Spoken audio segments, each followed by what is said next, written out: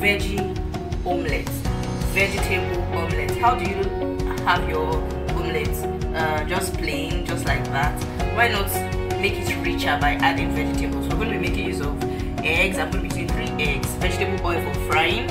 I have green pepper here, I have fresh tomato here, I have spring onion, fresh pepper, scotch bonnet pepper, tarragon. I have a little bit of curry, a little bit of seasoning cubes, a little bit of thyme, and small salt to taste. So we're going to start by cracking our eggs into a bowl. You know you have to be careful not to have shells in them. So I'll say thank you for being on my channel thus far. Thank you so much for your subscriptions. Thank you for liking. Thank you for commenting. Thank you for being here with me thus far.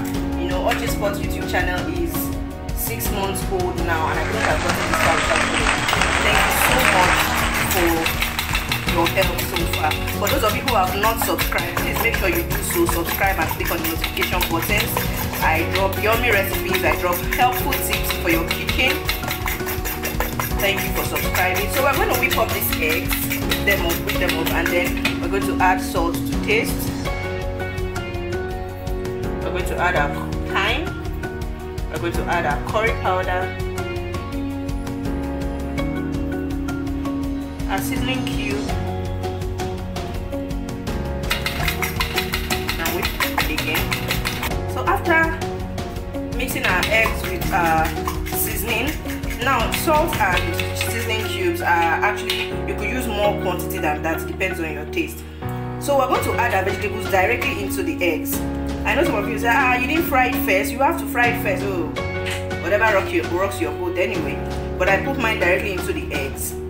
I whip it up and then I just fry. It helps the vegetable to stay crunchy while you are eating it. Who eats soggy vegetables anyway? Now this is vegetable omelette. You know, when I'm done frying, this actually looks so heavenly. Most times I fry this and I just eat it up on its own without even having it with bread or anything. So it's time to fry. For your omelets to come out really nice, your omelets, you need to use a non-stick pan. You need to use a non-stick pan. You don't end up having scrambled eggs instead of omelets. Some people will be asking me, what's the difference between omelets and scrambled eggs? Scrambled eggs is the one that's usually scattered, you know, the ones that is usually scattered that we mostly used to eat yam, yeah, I think maybe sometimes plantain. So we just need very little oil for this. So you heat your oil up. How do you know if your oil is hot? You notice when I put the oil in the pan, everything was spread around the pan. When the oil is very hot, it begins to gather up to the middle of the pan or to one side of the pan. So here's our eggs. We're just going to pour it right into the pan now.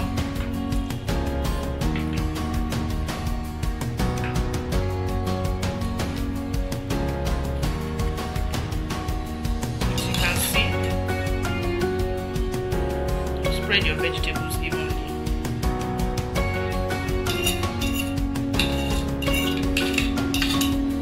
You can use more or less vegetable, probably less. Yeah, so I flipped a while ago. Because I'll be eating my egg plain without bread or anything, I like to have it this brown when I'm eating it plain. In fact, generally I like to have my egg this brown. So you could actually have cheese, sausages, ham in the middle, and then you can just flip like this. How does it look? Tell me. Sorosoke, how does it look? Yeah. It's ready.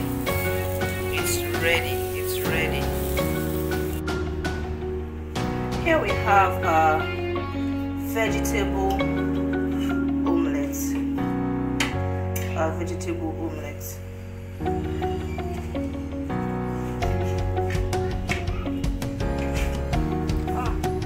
Yummy, very yummy.